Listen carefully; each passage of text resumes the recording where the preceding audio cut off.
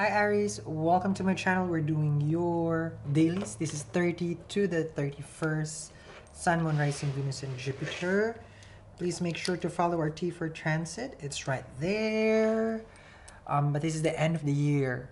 The last reading, 30 to the 31st for 2018. Okay. I feel like it was so dramatic. The last reading. It's like, yeah, you're just gonna do the January after that. So, okay. Here we go though. Sun, Moon, Rising, Venus, and Jupiter for my Aries, 30 to the 31st. Here we go. Closing it with a bang. Hierophant energy over here. Okay.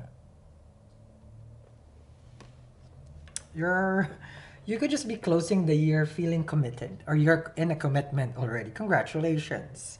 You can be dating someone because it's fifth house for me. You're dating someone and you guys are about to make this connection known, meaning to be broadcast. Okay, we're exclusive. Okay, we're together, making it official basically. Okay. Let's see the other person here. Official. You got a 10 of Pentacles. This can be you or the other person that you're dealing with can be working for the government, as the Hierophant is. Government, it's also reflective of society. Okay, 10th house, meaning here. If it's your work, Aries, you're going to be amazing at it. Okay?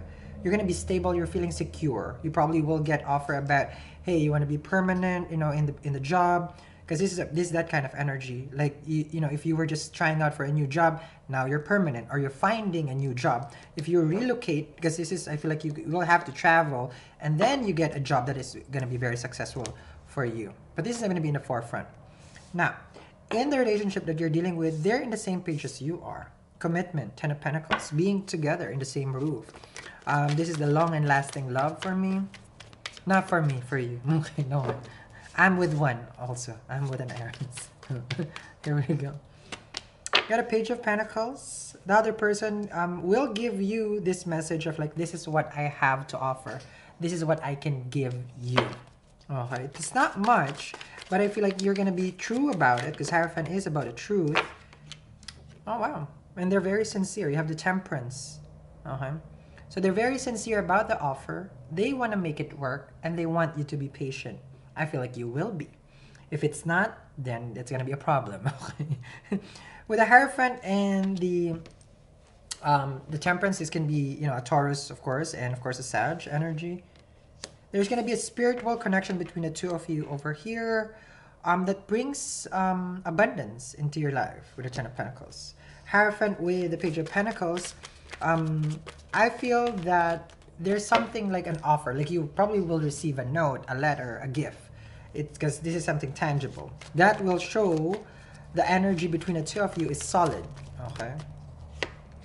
Got a 9 of Wands, Ms. Mars in Capricorn for me. I feel like you've been fighting for this connection. You have been very consistent about the passion that you have shown. It's not about consistency like 8 of Pentacles, because that's putting in the work.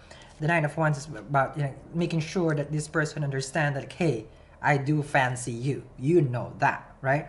Meaning you tell this person, and it's very legit that you have the hots for them.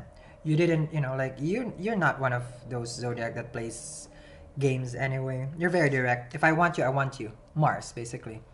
If I'm gonna get you, I'm gonna get you. Okay. Mars, again. Driven. Okay. Raka for your husband also.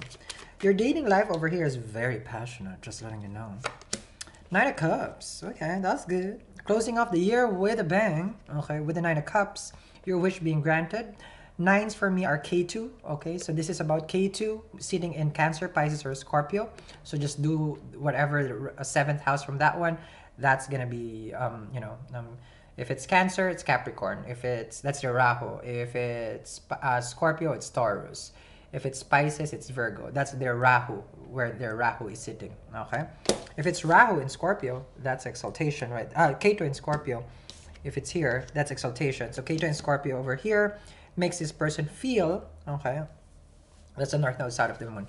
Okay, makes this person feel like they find where they belong, and they belong into spiritual union, and at the same time to helping other people. Okay, now come back. Okay, of course I went to the astrology part of it, but that can be you, even though you don't know your chart.